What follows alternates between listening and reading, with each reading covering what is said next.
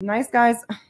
I think I came across nice guys, but I like the nice guy who I simply connect with that energy. And it's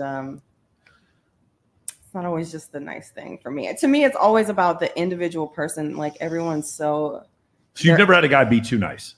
Well, I've had a guy be too nice that I already wasn't interested in. Okay, got it. Because he's just because he already feels like he's losing, so now he starts chasing and it just gets worse. Correct. Wait, from your perspective, like what's a nice guy? What is being too nice? Like what does that mean? Really nice.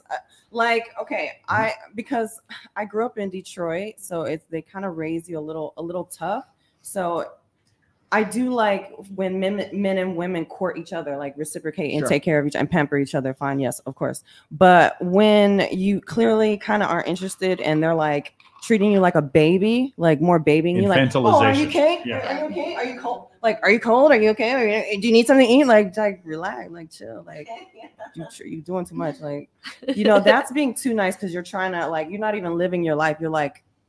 They're like treating you differently than everyone else. Yeah. Like live your life, like live with me, not try to, you're not, so. Right. Yeah. Be a narcissist. Well,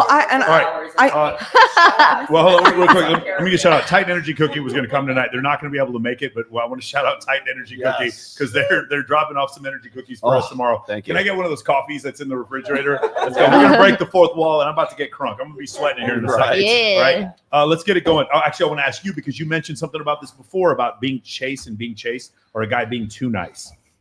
Okay. How do I put this?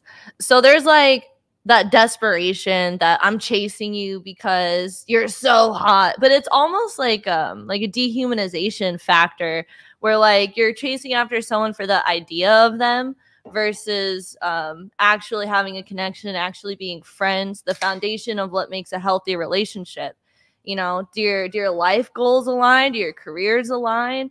Are you sexually attracted to each other? Because that's important. When someone's so after you and it's just desperate and they can't have a real conversation with you, I hate to say too nice, but it comes off as almost misogynistic in a way, because now I'm not a person to you.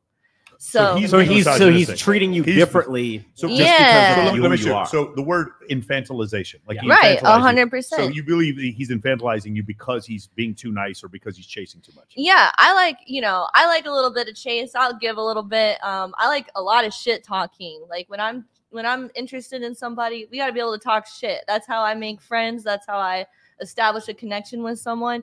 So if you're just always on the chase and you're always like, you're so beautiful, oh my god, I want to give you the world, I'm like, well, there's nothing really here. I could get that down the street, but you I already have the world. Thank you. What else do you have? Do you also recognize that you also did nothing to deserve him? Yeah, like 100%. Why are you doing? Yeah, why are you doing this? Just imagine, guys. Just imagine if someone comes and tries to sell you aluminum siding every day at your house. Man. And after like 2 months, he hasn't sold the aluminum siding. After a while, you're like, this aluminum siding must suck because you haven't sold it. That's honestly such a great analogy is like sales. It's like, part of sales is building rapport. If you don't have that rapport, you don't have, and I hate to, that's such a shitty analogy. No, it's the perfect. No, it's actually perfect analogy. From our standpoint as a man, it's a one-to-one analogy. It's the exact same thing. So, like, who would you rather buy from? Someone that you know, who's gone out of their way to establish rapport with you, who treats you like a person, or someone who's coming up to your door every day and they're super persistent, but they're coming off as desperate and creepy. That's where I come from on the nice guy thing. I think it really just depends on what like stage in my life that I'm at. I feel like people date who they think they deserve. I've definitely like had periods of my life where I've dated complete assholes, and I feel like it was more of a way for me to like not look at myself when I was doing shit because I had somebody doing poo-poo with me, But I think once in a while I'll definitely, I don't know, I like a nice guy once in a while. I think I can get the fact of like something being overbearing. So that I think that's a little different than just like a nice guy in general, but I understand like feeling like there's like 1,000,000 pounds on you because they're just like smothering you. Yeah, I think that's maybe the issue with like the nice guy thing. I think that's what people generally first think of is the smothering. question for YouTube, since you guys obviously work in a strip club, do you ever feel like the more money like a guy spends at these places, the less you respect him in a way? No, because that's what I want. Yeah. Why would I? Yeah, but you, Why would I not? wait, sorry. I should reword that. But you would never be attracted to a guy in that situation. You would take his money, of course, as you should, but you wouldn't be. Depends on I've dated a guy from the strip club. I don't give a flying Really? fuck. Yeah. It depends. Like, if you Depends. are giving me what I want, why would I respect you less? Yeah, I agree. I feel like it If you depends on love the mac and person. cheese and your Depends on the mom made person. you a big ass thing of mac and cheese, would you be like, dumb bitch? No. You would eat the fucking mac and cheese and be like, thank you. Yeah. All right.